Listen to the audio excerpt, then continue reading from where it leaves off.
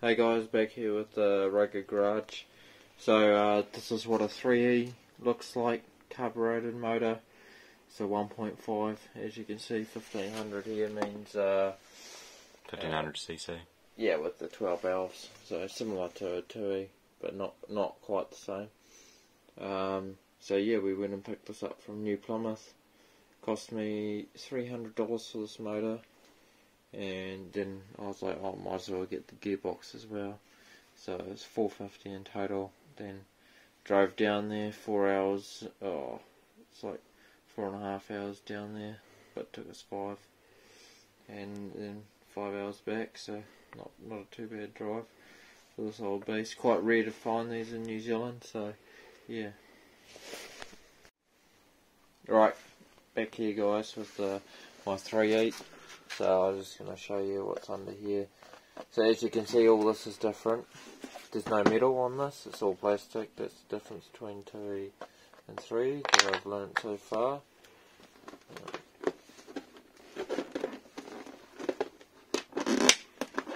Oh, they all need to be released. Yeah, that shit can go. Nice ugly shit. Right. So it's pretty standard in here. Oh yeah, that's pretty standard, this piece. Yeah. And so I'll pop that back there. Right guys, back here with the 3E Toyota. As you can see in here, it's not too clean. So I've already undone the bolts for the valve cover. So I've done that, so I'm going to pop that off and have a wee look. But it's got, this 3E is a lot different to the 2E. It's got this pipe that runs all the way around and goes to the exhaust, and it also had an O2 sensor for the exhaust. And then I've noticed that this fuel pump is a lot bigger than a 2E standard. Hey guys, back here with this Toyota 3E. So it is pretty dirty inside. It's definitely got some filthy oil in it. But anyway, regardless, I was told it was a 133,000 k motor. It's going to do the job, you know. I'll just clean it all up. I started to clean in here, down in there. So you can probably see that. And that was only like couple scrubs, so it's definitely going to clean up nice. As you can see, this is a 3E. It tells you right there. So yeah, so we're going to compare this difference between the 2E head and the 3E head. So it does have a different cam gear here. If we come along to here, yeah, but that's right. Right, so we'll just take off the head now and then we'll come back with you guys. Right guys, back here with my Toyota 3E. So as you can see, this is a 2E piston right here, and that's a 3E piston over there. So as you can see, you've got quite a big difference right there. And just in the piston, they look pretty high compression pistons. If I put a 2E head on that, it would go quite well, I think.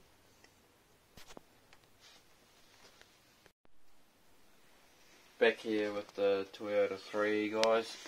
So as you can see, this is a 3E head, right? So all through here is all recessed. That's 21, right? So that 21mm valve. On the 2E, it's only 15. So you're already getting a massive increase of, you know, flow just from that valve being a little bit bigger compared to the 2E. But you do lose a lot of compression because all this has been cut out. I think it is a 8:3:1 compression ratio, and a 2E is like, not 8, it's a 9:3:1. That's what a 3 is, and a 2E is a 9:5:1 compression ratio. So it's not too much, but it does do a bit. I'll just skim the head down a lot and put us on a head gasket on. That should bump the compression up. But as you can see, no problems with the cam. If we come over to here, this is a 2E engine, you see it's flush. So, originally I did want to shave all this back like a 3E head, but I was told couldn't do it because the water jackets in here were too close to do it. So, it was different at casting. Yeah, so that's what we're going to do there. I'm still going to put this 3E head in, the 2E head in, and get all that going in my car. But in the background I'll be getting my 3E built and ready to go. So when I get this good to go, I don't want the carb. That's pretty much useless to me. Stock stuff, it's not ideal. Yeah, I'll upgrade all this stuff and put new valve springs in this and new valve springs in this. I've still got to whip this together, but it's all looking good, this head. So, yeah.